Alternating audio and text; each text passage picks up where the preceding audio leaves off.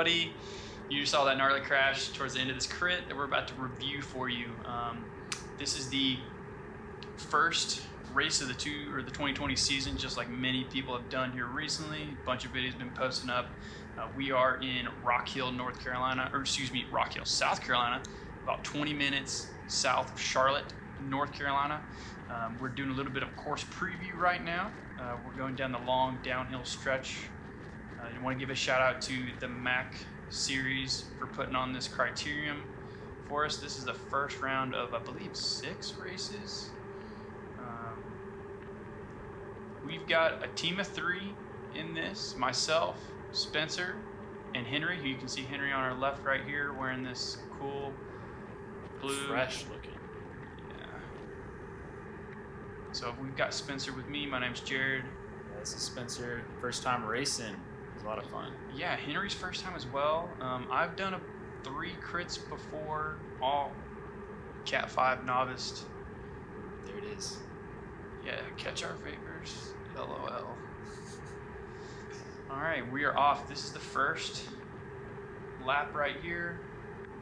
We're gonna cut straight into action here in a second and get you guys going. But it's a 1.1 mile closed crit course. It is extremely wide and a lot of elevation change, so it's pretty tough. It's not your traditional flat, tight technical course. There's a lot of room to move around in, and it can be kind of makes you kind of relax a little too much, in my opinion, as you'll see here in a little bit. I feel relaxed sometimes. Not all the time. All right, we're 8 laps to go. Spencer, what's going on here? Yeah, so I'm following this guy. He's a junior racer. I think he raced after us. But yeah, I don't know. I'm feeling pretty good at this point. Pretty excited. Heart rate, that's pretty high for me already. So I'm probably feeling it a little bit. And every time we climb this hill, I just start like, whoa.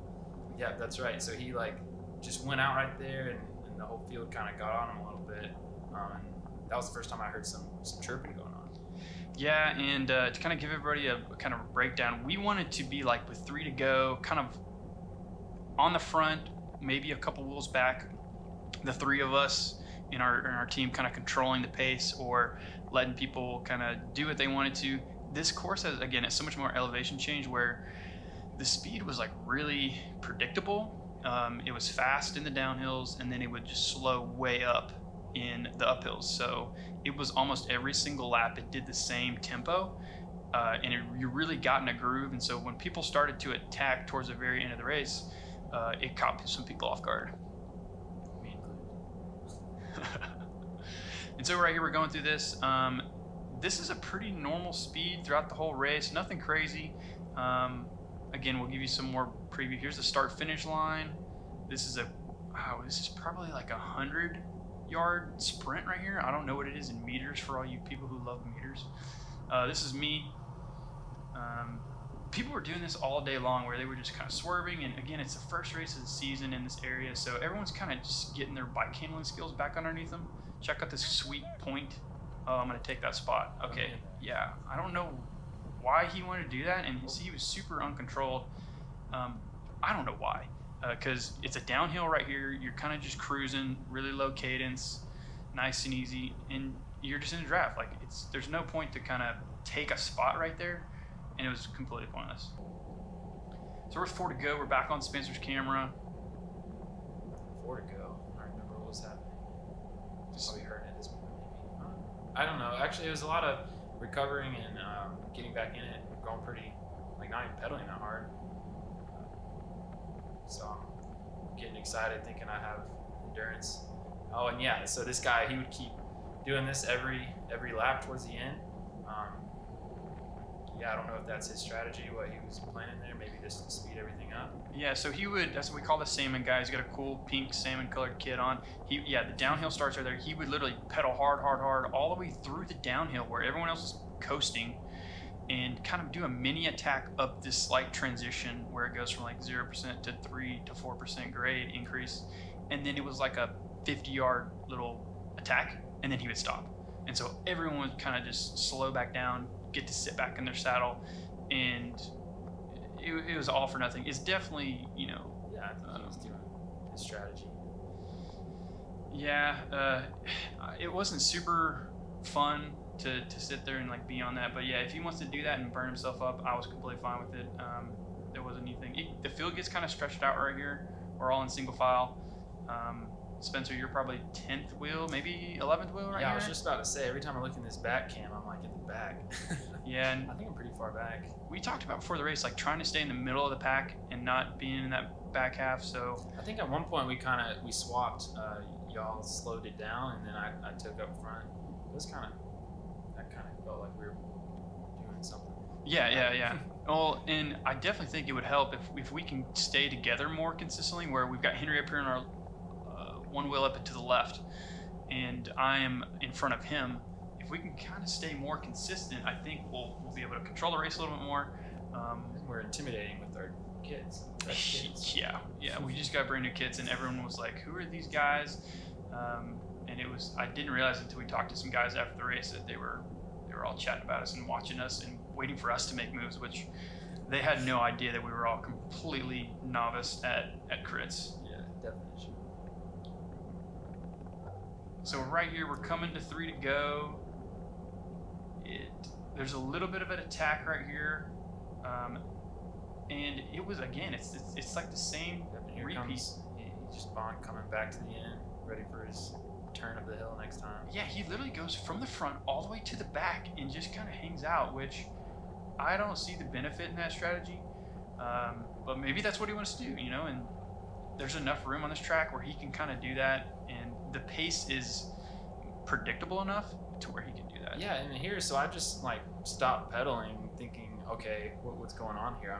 Do I stay in the draft and brake, or just keep rolling like that? So that's kind of I ended up doing that several times, not sure what to do. Yeah, Henry's up here on the right. You can see me way up there. I'm like second wheel on the inside, and this is kind of where it starts to go through, and people are like getting ready to do their attacks, pump in their strategies. I brake to the left right here because I see on the back you got that salmon coming through again.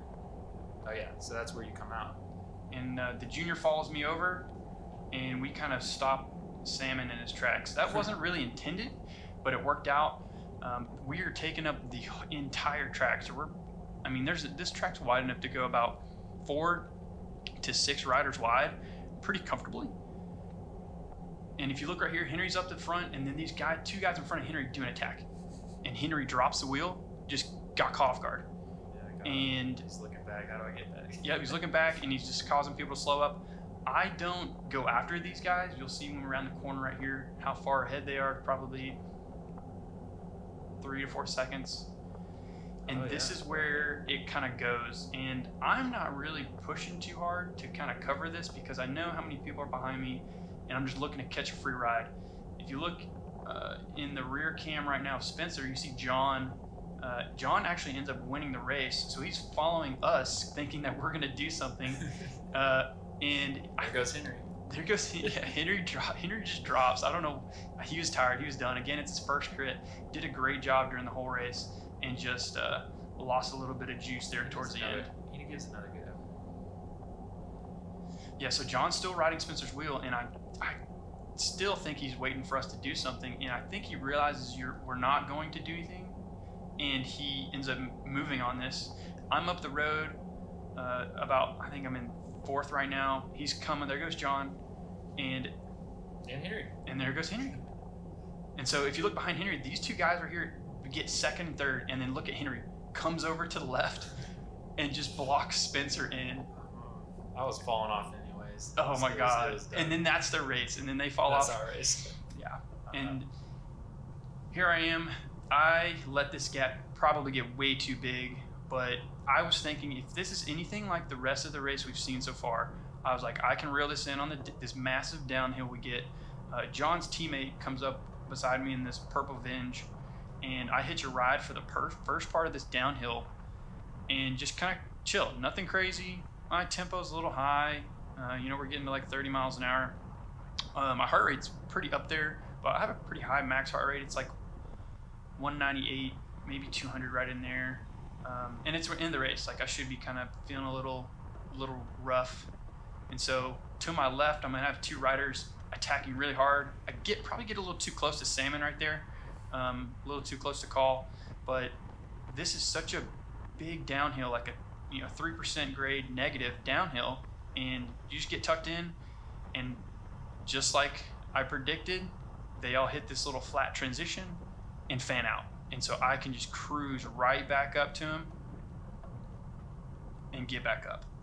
And so I want to be on John's wheel the rest of this time and kind of let these guys in front who have been doing various pulls throughout the day, little micro pulls, just kind of work it out. Like I said, there's not many teams in this. We had the biggest team, and it was 3 riders. And then John right here, him and his other teammate, there was 2 of them. So everyone else is kind of solo privateering it out there for fun, and no one's really on the same page and talking it out or doing anything like that. It was really easy just to kind of like, if a guy was gonna go hard, you could just follow him. Yeah, look, everyone just slows up right here. People are relaxing, getting up in their hoods. If I could have just held on. Yeah, you were within sight on that hill. Yeah. I tried. Yeah, and that's kind of just how it goes. If you just relax for a second, you could miss that break or miss that surge. And then again, this course is so deceiving because how long it is and how much elevation gain there is in it. You can really kind of psych yourself out. But we're rolling through here. We're coming to 1 to go. We've got a little bit of a gap on the front right here. It's kind of 2 by 2, and the speed starts to ramp up just a little bit, and it's not a lot. I was feeling pretty good.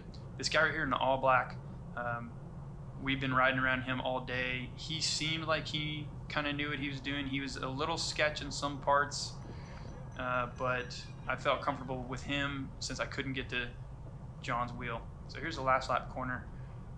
Some good gimbal footage that we got. And yeah, it's about 15 of us. And so I think the field was like a field of 22 or 24. So we didn't lose that many riders.